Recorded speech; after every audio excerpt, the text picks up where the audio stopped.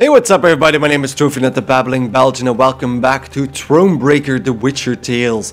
We're on our way to Dravograd, I think? Dravograd, where the Nilfgaardians have started attacking Lyria itself and tried to take over. We killed one of their encampments, we cleared that out. Just gonna take a look at the side areas here before we move forward, just to clear that of any available resources before we move on, just in case we lose those when we get to the castle. And sadly in the back we have an abandoned farm where the ghouls are already feasting on the corpses of the dead. So let's take a look at this puzzle.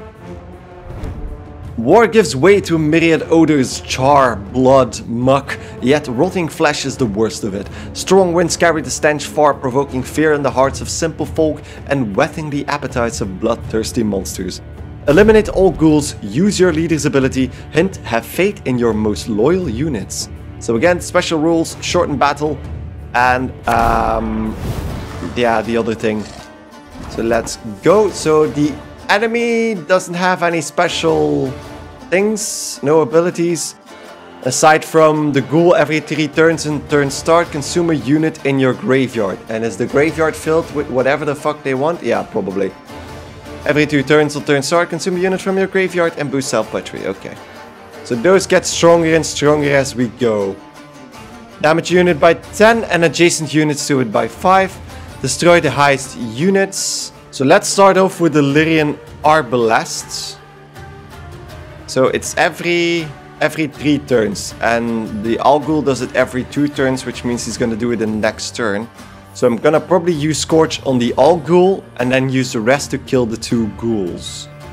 So let's just use Alzur's Thunder and destroy, almost destroy one of the... No, wait. It said trust in your most loyal units. So if I put the Lyrian Arbalest down and damage that ghoul by 1 and then trigger the... So this is boost another by 4 and they give it 1 armor to trigger all loyal abilities. There we go. And we damage that one by 2. So that goes to 24. Then Alzur's Thunder on one of the ghouls. And that takes him out. And the turn. So in 1 turn I'm gonna get a boosted ghoul. Which is sad because I can't do anything about that. So let's just use the Arbalests. And then the turn. I don't see me doing this like that. Lyrian Arbalest again. Arbalest at your command. And then boost another ally. Yeah, but they keep damaging, yeah. Okay, so let's try that again. So wait a second, they all boost by 10 every time. What if I don't... What if there's a reason why they go for the Alghoul every time?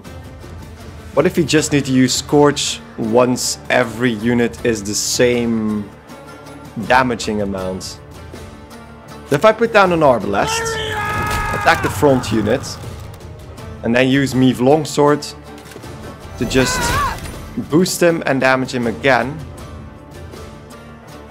Okay. So now it's at 23. Those 2 ghouls are gonna go to 21 each. So if I now just... But I need to do 10 damages. Oh, wait. That is cool. Okay, so if I do this and attack him again. Do that. And then, so next turn they're gonna go to 21. But I need to damage something, don't I? We'll see. We'll see where we go.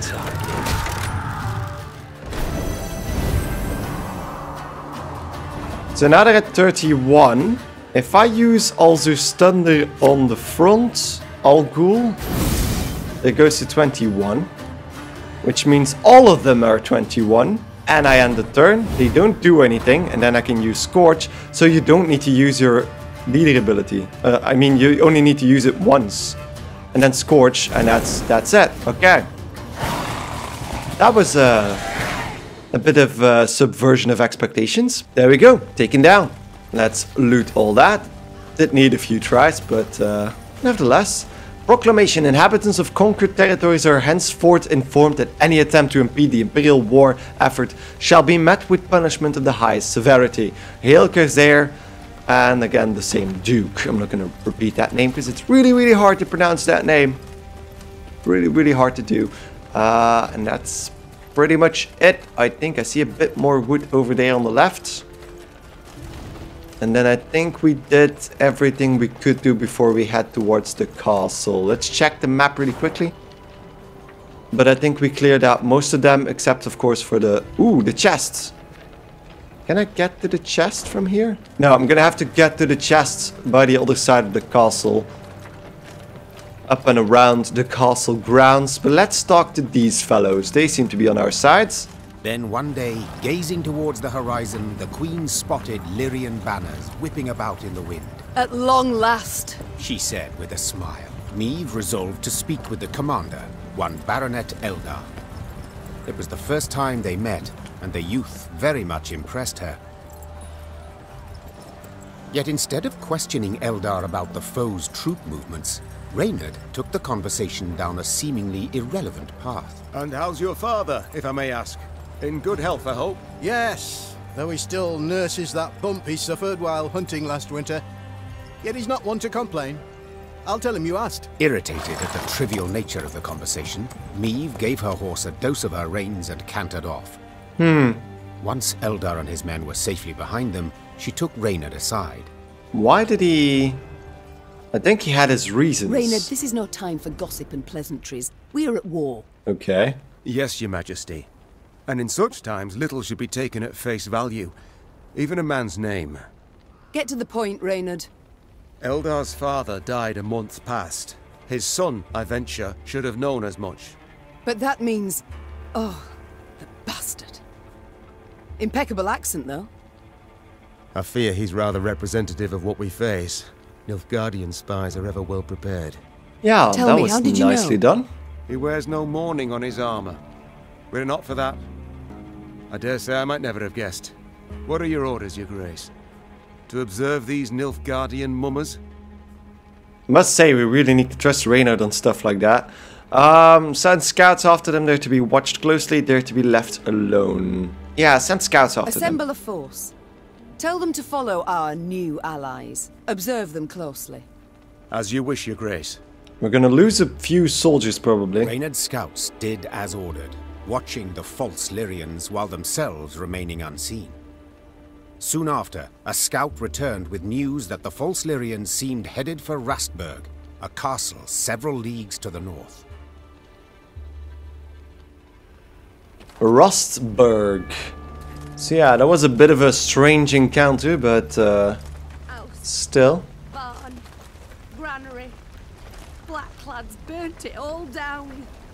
And still, we're gonna take a few of your resources, madam. Ah, this is so weird.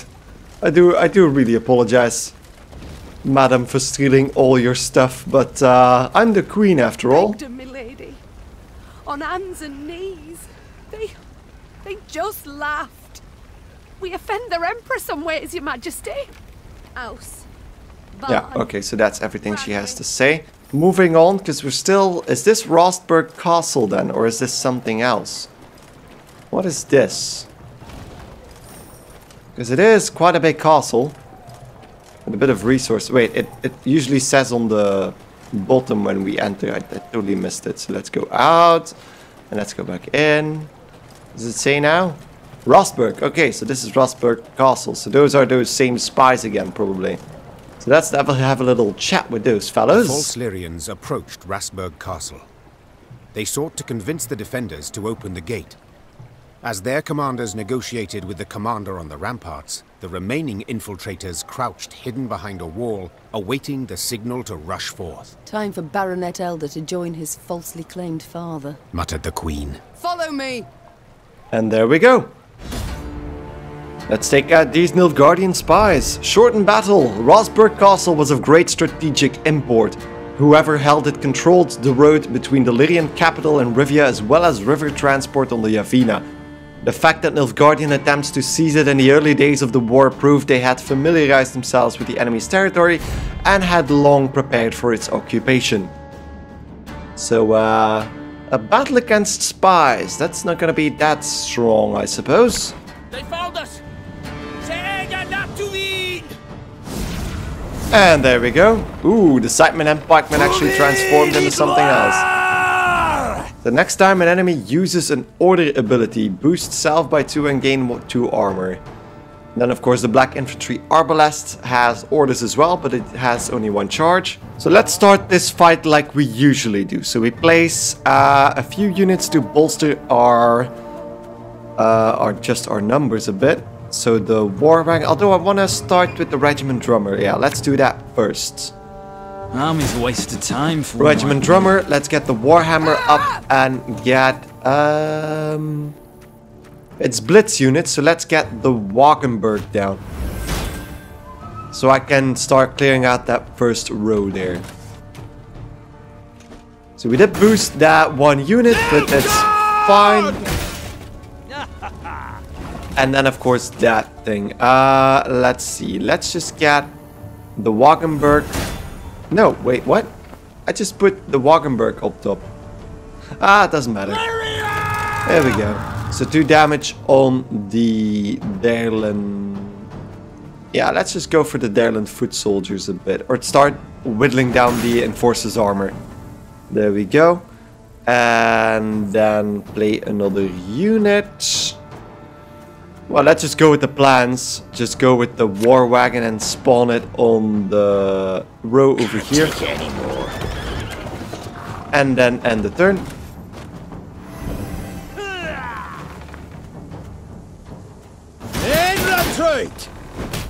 It's annoying that we didn't get to use, because the Wagenburg, or maybe that's not a blitz unit. Yeah, okay, that's the problem. That's not a blitz unit. Okay, fair enough. So let's just use the Forager. Yeah, I'm gonna use the Forager to... Could use a few drummers. No. Drummer Left, first. Right. Now let's use Left, Neve Warhammer right. again to put another... Or you know, the drummer. Let's get the drummer out first. And end the turn.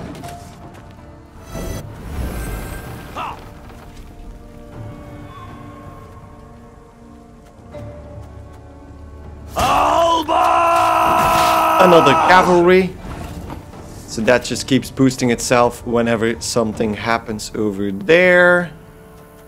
Let's get another drummer out. Let's put it right over here. Again and again and again. Then use Lord Caldwell, Count Caldwell, to put them in between the war wagon and the Arbalest. Put the war wagon over here. Start filling up that row, and then the Arbalest does 8 damage now, so that goes over there. And that's pretty much it. Ooh, how the hell did that happen? How the hell did that happen? Is that his ability? If no unit is marked, okay. Mark the lowest enemy after 3 turns. On turn start, transform it into an Alba pikeman and move it to your side. Okay, so that's what his ability does. Then the regiment. Oh, yeah, I should have used her ability first. No biggie, no biggie. Because I still have 1 more drummer, but I'm gonna have to be careful. So that's 9 damage. Let's use that on this thing. Then use her ability and get Reynard up top, because I think Reynard is a blitz unit as well. Yeah, there we go. Reynard. Start damaging a whole lot of stuff. Then get the drummer down. Army's a waste of time for one like me. And end the turn right there. Yeah, let's destroy the one over here. One man's battlefield is another man's ripe patch for harvest. That's that. Then we use the regiment drummer to get Reynard out of the field. And onto... I can actually put one over there as well, but let's just do Her this. Majesty is exceptional. And then we can use just the arbalest we have here. Oh no, we did use one already. So let's, you know what, let's just use one of the orders then. That's a pikeman, sadly enough. Let's just put that down. I'm coming. And that fills up that row completely, which might be a problem sooner rather than later. Let's end the turn. There that goes again. It actually goes rather high. So, with that done, let's use the Lyrian Merlot. You know what? No. Let's put down the arbalest. That's gonna be your command. 9 damage if I'm not mistaken. Yeah, 9 damage on. Yeah, I can't do anything with the boost, the defended guys. So let's just take care of one of those Dareland foot soldiers. There we go. Use Meave's ability just to have all the loyal abilities triggered again, because I can't do anything else with that. And there we go. It does boost them as well, which is sad. But in a minute we're going to be able to capitalize on all of that. Go on, Enkazer! I do need one of my units to die, actually, because I'm actually full. So boost the lowest ally by the power of the highest ally. Here we go. So that gives us 22 points again. And that's pretty much all I can do, because everything else is blocked off. Oh no! Oh no! That's 22 points gone. Down the shitter. Discipline. That is what you folk lack. Well, I got what I wanted. Let's use the drummer again. The one that's almost dying. And place another arbalest down. Armor wars, sir. So that's also 9 damage. Let's do that on... There's nothing that actually does anything fancy. So let's just do that on the Dareland foot soldiers. Use Meave again. Just to have those all triggered. Don't really care at this point. And I don't have any blitz units left. Oh yeah, the Sightmen are blitz.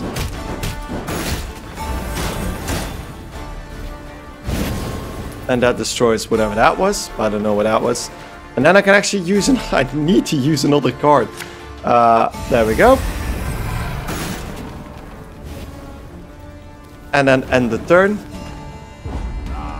He passed, which means we just won the battle. There we go. The castle is secure, That was a prolonged battle. Shortened battle they call that, just because it's one round, but because of all those interworking cards. Those cards that work off each other. Themselves in a clinch. Took a while. As boiling oil and tar rained down on them from the walls, they attempted to retreat. Yet Meave's halberdiers cut off their path, and at the fight's end, Meave was victorious. The garrison commander now knelt by the body of the purported Baronet Eldar, in truth a Nilfgaardian spy. He shook his head in disbelief. He addressed me by name. Knew our watchwords. Why, if you hadn't come along, Your Grace, I fear even to think on it. Let this be a lesson then. Trust no one, not a living soul. So yeah, it's a really incredible tactic by the Nilfgaardians. Though to victory was impersonate there, the Lyrians like that. left Rasburg in mightily low spirits. They now knew well that Nilfgaard's spies were no less a threat than its heavy cavalry, than its war machines that spit fire. Yeah, because they can completely infiltrate a castle with only a few men and take it out from the inside, which is horrible, of course.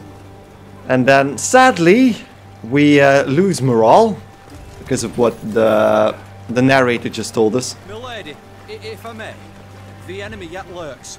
You must bolster your force. You must incorporate a detachment from my unit. And there we go, 4 more units.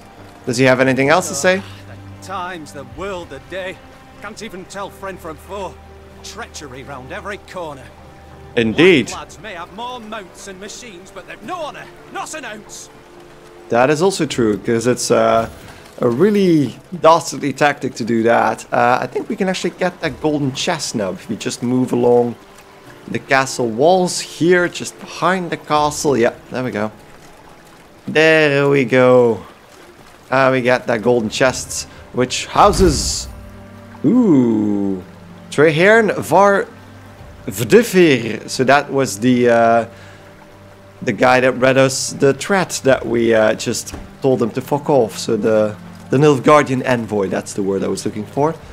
There we go. We did get a nice bit of gold and wood from all of that. So let's just check out the command tent really quickly. And with command tent, I of course mean the workshop. There we go. Could boost the trinkets by 1. Training grounds, we can't do anything else with that. And the other thing is just increasing Meve's movement on the map. But I'm a really patient man and I don't want to spend all those resources to just increase her movement. So... yeah, I guess we should improve the number of trinkets Meve can equip. Although I don't really have anything I really want to use just yet. So let's just wait on that and sit on our resources a bit. There we go. And with that done, I guess we just move on. Where are our reinforcements? Why does Willem not ride out to face the foe, relieve besieged towns? I can't say, Your Grace. We haven't had a single scroll from the Prince. Gods be damned. I've the impression I'm alone in fighting the Blackclads. But maybe there's another explanation for that and your son has a reason for not being there. So there's clearly a water hag over there. But what's this?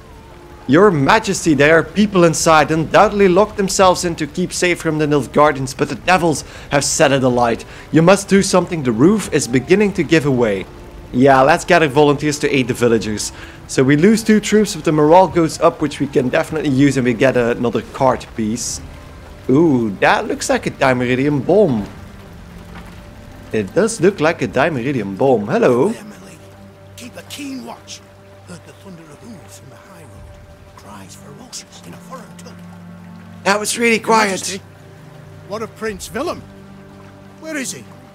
Why's he not come to relieve us? Well, we're still waiting on the poor bastard. What is this? Okay, seems like just a bit more supplies. So let's just take this side route. Seems like there's another question mark around here. Yeah. Was riding through a narrow gully when a shrill cry cut the air. And van in order! The gully came alive, and soldiers in black armor rushed forth. A cry in turn went up and down Meve's ranks. Ambush! So ambush it is! Another batch of Nilfgaardian soldiers. Shortened battle. The Lyrians close in a tight circle, forming a barrier between the queen and the foe. Meve was safe, and yet she could not sit idle. She spurred on her steed and rode headlong into the throes of battle, in search of the Nilfgaardian commander. She had hoped to ask the Blackclad a few questions, knife to his throat if necessary. So another bit of Nilfgaardian style attack, which means that it's probably similar to what we did before. Should probably learn from our previous mistakes and just be careful with what units I actually use. That's pretty much all I need, so let's finish redrawing. Defensive formation! So that's a trap card. An important lesson in this, but what? Let's start by filling out the top row with the Rivian pikemen so I don't pull them accidentally later on. Again. Then use the Warhammer and get let's start simple and just get the other regiment drummer out of there. And end the turn. Because that trap card is really unnerving me at the moment. 101, 102, 103. And the standard bearer, before turn started, there is a Nilfgaardian interceptor on the battlefield. Reset its ambush and spawn a base copy of it. So that thing probably, the Nilfgaardian interceptor. So these units gain resilience, which doesn't really help because we're at 1 round, which means that, yeah, that's nothing to brag about. Then let's just use a drummer. Left, right, left, right. And end the turn. There we have an infiltrator. So we need to be careful. I should probably destroy it. Before turn start, there's a Nilfgaardian interceptor reset its ambush. There it is. Gonna have to be careful. Don't have that much things to go on, so let's just use that. Put it next to the Rivian pikeman. I'm not gonna get through its armor, sadly. Which means that I should probably start attacking that armored cavalry. Yeah, let's do that.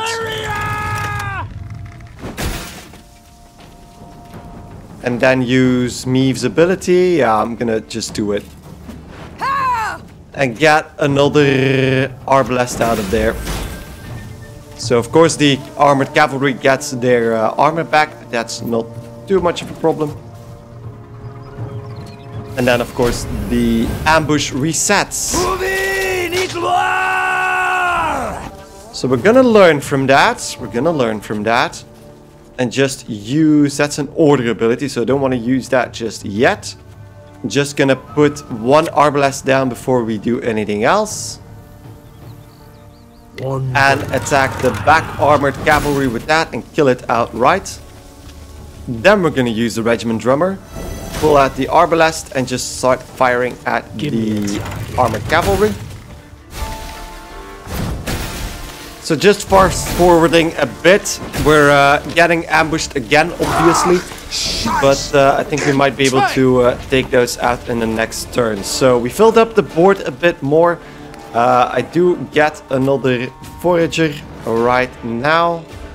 So let's do that in a second. So let's just use the forager and destroy Reynard with it. One man's battlefield so we get is another man's right 27. patch for harvest. Then we use the ability of Meave to just get another... Oh, I still have arbalests in there, so let's just boost one of the arbalests. Then we get the regiment drummer, get an arbalest out and just leave it over there, I think, because that's 7, right? Let's just put it over here, just to be safe. Your command. And destroy one of the ambushees. And then use the other regiment drummer. Yeah. To get another scytheman out. And just put him right over there. Should have listened to me, old lady. And then turn. So there goes the ambush unit again and spawned another copy of it. Front yet again. So those keep going. Then we can get Lord Caldwell out. Put him in between the forager and the scytheman. If you insist. Use the forager to destroy the other forager, which gives me one more space. Oh, come on. I could have used that last card. That was a bit buggy. Because, of course, the space was freed up by the forager. But sadly, that didn't happen. So let's end the turn. And then we can finish this off with the Lyrian Merlot. But I think I'm going to do the Lyrian Horn first, because that's going to boost all my units again. Although I do lose a bit of damage, but yeah, no biggie, no biggie. So let's just do this. And that damages all those. And then we can use Meave one more time to just fire off all the arbalests. And that boosts those two scythemen as well, so end the turn. And then we have a forager of 40 power, so we're going to use the heal an ally and boosted by the amount healed. That's also nice, but then we can use the Lyrian Merlot to boost one of those 4 power dudes by 40. There we go, 44. And past that, we just crushed the enemy underneath our boots. I need answers. And there we go, victory. After the skirmish, the Queen's troops brought several Nilfgaardian prisoners before her. Reynard, who had the best command of their mongrel tongue, interrogated. His first question? How many battalions were marching on Dravograd? Kes, Zagdran, Ep, Dravograd, Ven. The prisoners whispered feverishly, then one spoke on their behalf. They would answer no questions until the Queen pledged to free them in return. The Lyrian soldiers saw this as arrogance and said as much. Conditions they're giving us now? Sons of whores! I say, we find a tree with a strong bough, several... Promise to free the prisoners or order your men to hang the prisoners. We're gonna lose morale if we promise to free the prisoners. But I feel like this is an opportunity to add some Nilfgaardian troops to our own deck. Because if we hang them, we don't get the information and we don't have the opportunity to get something out of them. And morale, we can reset morale, even if that goes to the lowest level. So let's promise to free the prisoners. Ignoring the objections of her retinue, Meve pledged what the soldiers wished. They, in turn, admitted their commander had pushed forward ahead of the army's core force. He now awaited reinforcements that would let him take Dravograd. The prisoners claimed these units would march through the village of Turnifen. To lay there in ambush. Hold them. They could not join forces. Reynard whispered, leaning in towards the Queen. We would gain the advantage for the decisive battle. Meve had obtained invaluable information, while the prisoners would gain their freedom. Or so it seemed at the time. Or so it seemed at the time. That's not positive, is it? So yeah, if the information is correct, indeed we can cut off the reinforcements and destroy them before they can join the rest of the army. And it also seems like the army that is waiting outside of Dravograd is not enough to take the city. Order the prisoners execute out, so that's why we can still execute the prisoners. Order your men to free the prisoners or order the prisoners execute. I feel like Meve should keep her word. So let's... We got the information. Yeah, let's free the prisoners. I would ask you to pledge to not reveal our position to your commanders, said the Queen. Yet so eager were you to share your army's secrets with me that your word is of no value. Leave my sight. Once the Queen's words had been translated, the prisoners breathed a sigh of relief. Freed, they ran as fast as they could towards a wood, glancing back to make certain there was no pursuit. But Meve kept her promise. Meve kept her promise. And therefore we, of course, kept our promise. So we lost all morale we had. Because of course it resets after a battle and then we lost more of it because of the decision we made. But I don't think the soldiers would have liked me executing them anyway after we got the information. So yeah, that's not good because that means that every unit we have will lose 1 health when we stumble upon another battle. But we'll see about that next time because we're gonna take a little break. So thank you guys enormously for watching and I hope you guys enjoyed it, and I hope to see you guys next time on the next episode of Thronebreaker: The Witcher Tales. Goodbye.